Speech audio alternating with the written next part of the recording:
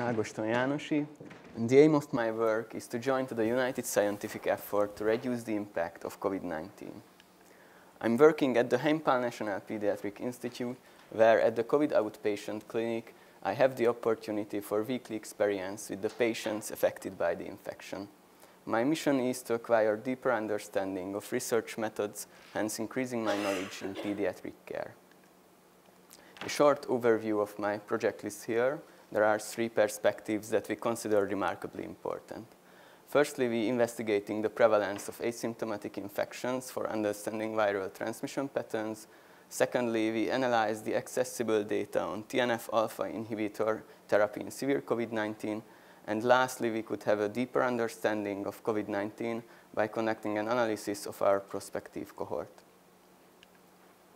Short review of my first project. We are investigating the prevalence of asymptomatic COVID-19 in different pediatric age groups. The symptoms of COVID-19 are similar in children and adults, but the frequency of the symptoms varies. Children are likely to have a higher proportion of asymptomatic infection than adults, therefore they have a key role in the transmission. Asymptomatic patients can easily pass through fever screenings or other targeted testing programs. They spread the virus in a completely hidden way without any restriction. Our aim is to investigate the prevalence of asymptomatic COVID-19 in different age groups. We examine PCR-confirmed SARS-CoV-2 infection in children because our hypothesis is that the prevalence of asymptomatic COVID-19 is higher in school age, 6 to 12 years of age children than in other pediatric age groups. The systematic search was conducted in 3 databases, and we included 153 articles to the final analysis. Let me show our results. In the general population, the prevalence of asymptomatic COVID-19 in children was 45%. This means almost half of the infected kids are asymptomatic. If we examine the different age groups, the higher prevalence of asymptomatic COVID-19 in school-age children is striking. It is 65%. And the risk ratio age dependency plot provided by the dose response analysis also shows that the risk ratio increases over time until a plateau between 6 and 10 years of age and then decreases. And this plateau was evident in all 3 of our analyses. All 3, the prevalence analysis, the risk ratio comparison analysis, and the dose response analysis, also producing the same consistent result.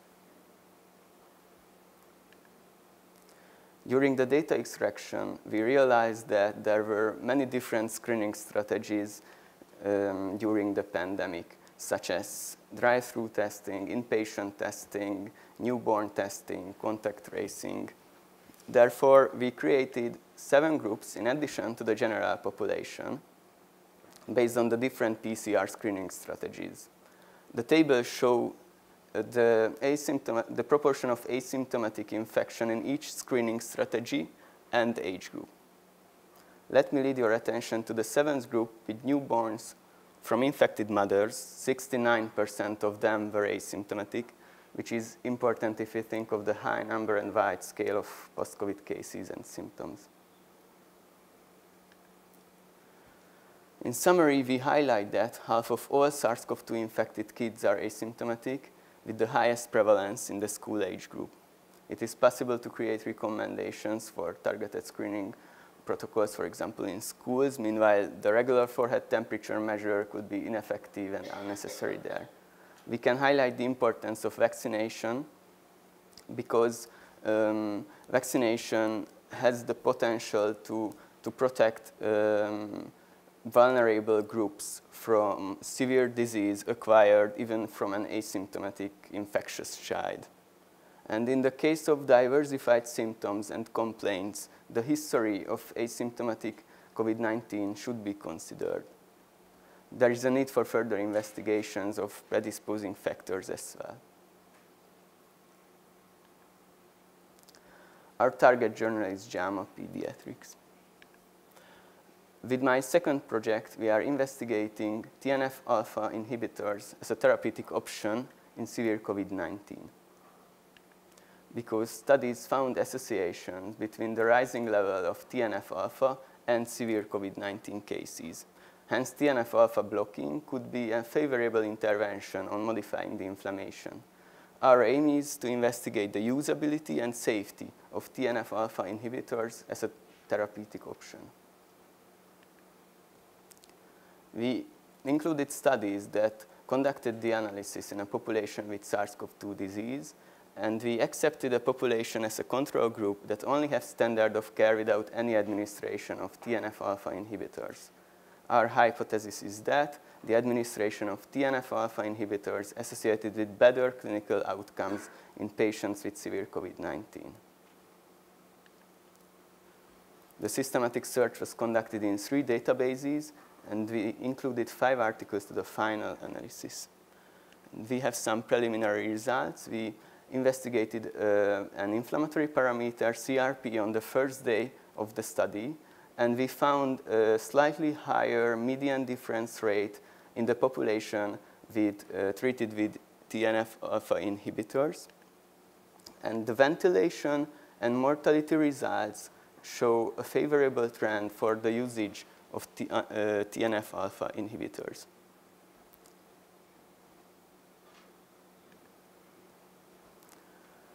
And lastly, we could have a deeper understanding of COVID-19 with our registry analysis of 517 prospectively collected patients' data. There are still a lot of gaps in our knowledge of COVID-19, especially in connection with children. Our purpose is to create a descriptive analysis based on our unique cohort. There are more than 500 included children with data from every inpatient day, and biological samples were collected constantly throughout the follow-ups as well. We are working on the 2-year, the second-year controls now.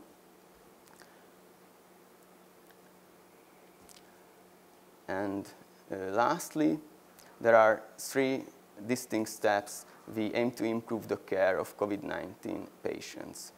We are investigating the prevalence of asymptomatic COVID-19 in different pediatric age groups. We are also investigating the effectiveness and safety of TNF-alpha inhibitors as a therapeutic option, and we could have a deeper understanding of COVID-19 with our registry analysis. Thank you for your attention. I chose a quote from Muhammad Ali: "Don't count the days, make the days count."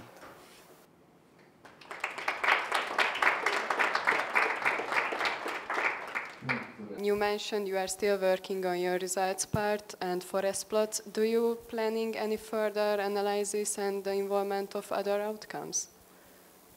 Yes, we working on the other outcomes. We would like to examine the length of hospital stay, the ICU, the need for ICU admission, and also some laboratory parameters in connection with this project. Yes. You mentioned the newborn group, and I was wondering, were they symptomatic? And if they were, do you advise any intervention for newborns from positive COVID-positive mothers? Yes. We examined asymptomatic COVID-19 in that group. So in the 7th group, there were 69% asymptomatic newborns from infected mothers.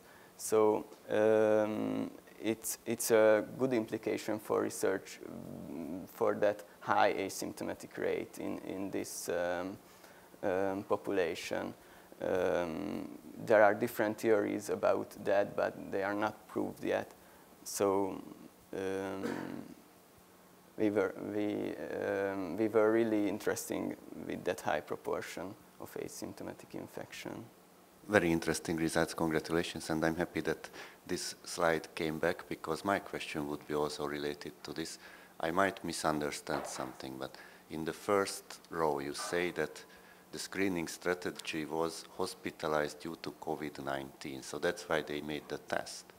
And yet 38% was asymptomatic. Why were they hospitalized due to COVID if there is no test yet and no symptom? They had tests, but they haven't got symptoms, yes.